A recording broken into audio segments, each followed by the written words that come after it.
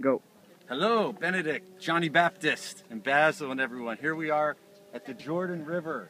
This is the place where the Israelites, when they have come into the Promised Land, they would have had a cross here, so it became a symbol of new life.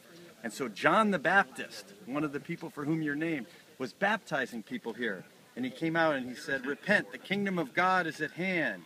And he said, "I am a voice crying out, prepare the way of the Lord."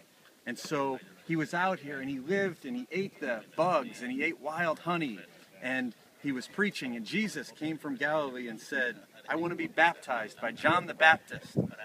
And he came here to this river, and John the Baptist said, "No, Jesus, you must baptize me." But Jesus said, "No, I want you, John, to baptize me."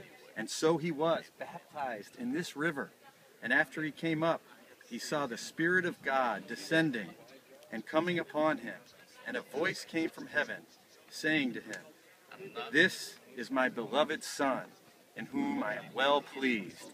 And that happened at this river, waters of new life, and this is like our own baptism. So here, this is the place. Why not, Benedict? Remembering all of our baptism, and see me going in, and Go. Dive in, let's see. dive in, dive in, dive in. Woo! Woo!